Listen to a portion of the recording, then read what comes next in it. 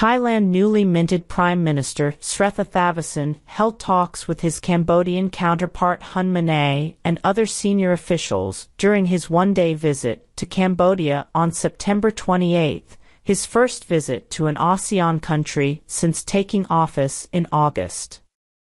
Both Manet and Thavisin, who were appointed as prime ministers on August 22, congratulated each other when they met at the Peace Palace, where Srettha officially handed over the operation of the Transit and Rehabilitation Center for victims of human trafficking and vulnerable groups.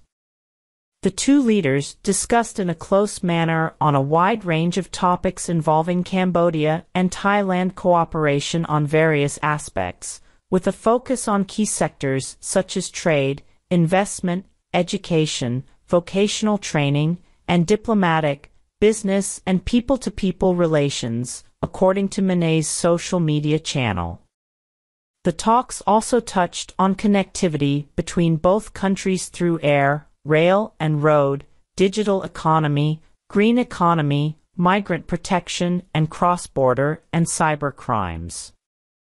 Both Manet and Thavisin instructed relevant state entities in respective countries to continue working together to ensure that Cambodia-Thailand cooperation was fruitful and mutually beneficial.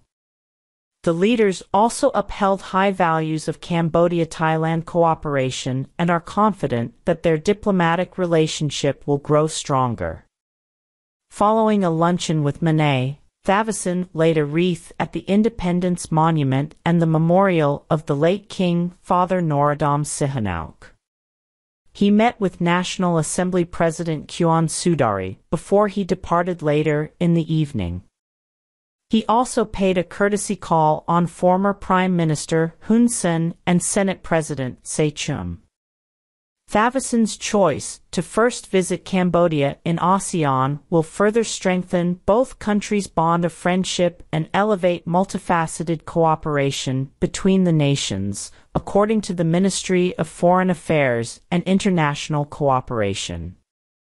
Guided by the spirit of enhanced partnership for peace and prosperity, the visit is expected to deliver mutual benefits to citizens of both nations and contribute to the promotion of peace, stability, and prosperity within the ASEAN community and beyond, it said in a statement.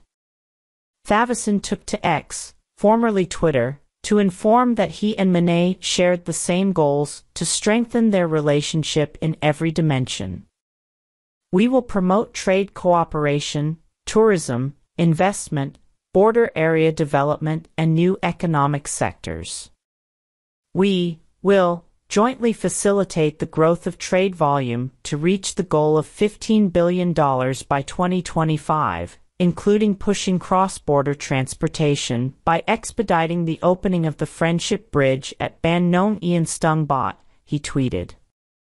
Pointing out that Thailand and Cambodia would continue increasing cooperation in medical and health tourism, Thavisin said he recommended that Cambodia allow temporary border passes to promote tourism along the border. This will encourage more investment between us. We will also support our SMEs and new generation entrepreneurs in both countries, he said. Between January and May this year, both kingdoms traded merchandise to the tune of $1.7 billion. However, it was an 8.8% year-on-year dip due to the global economic slowdown, Cambodia's General Department of Customs and Excise stated. Based on the data, Cambodia's exports to Thailand reached $480.2 million, up 9.5% year-on-year, while imports dropped 14.4% to $1.2 billion, narrowing the trade deficit between the two nations by 24.9% on an annual basis to $744.5 million. Meanwhile, Thavisin thanked the Cambodian government for composing a song for him during the visit, and also Thai people who met him during his visit here. The song is very beautiful and the content of the song very much reflects our relationship, he said.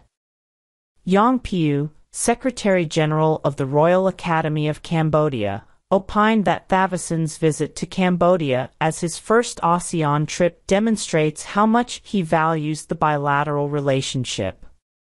This value stems from the foundation built by the families of former Prime Ministers Hun Sen and Thaksin Shinawatra, and the relationship between Pheu Thai Party and Cambodian People's Party, as well as at the national level, Piu said.